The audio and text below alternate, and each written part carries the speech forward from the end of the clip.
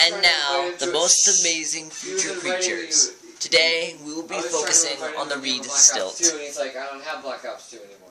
And I was like... The Reedstilt, Harudops virgatus, is a tall, almost dinosaur-like talpid, frequently found near riverbanks and lakesides in the wetlands of temperate woodlands and grasslands of the northern continent. Its long, slender legs and neck and vertical stripes render it almost totally invisible among reeds, where it is frequently found fishing. Its head and neck are most unusual.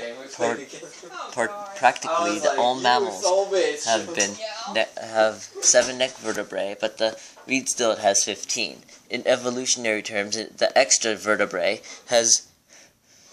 have appeared quite frequently and result from the fact that in fishing, long-necked individuals have an advantage over others. The tooth pattern is degenerate.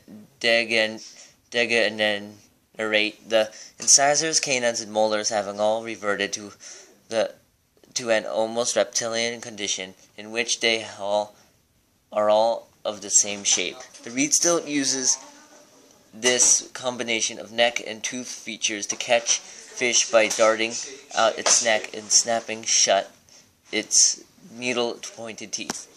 This is what I've found so far. See you next time.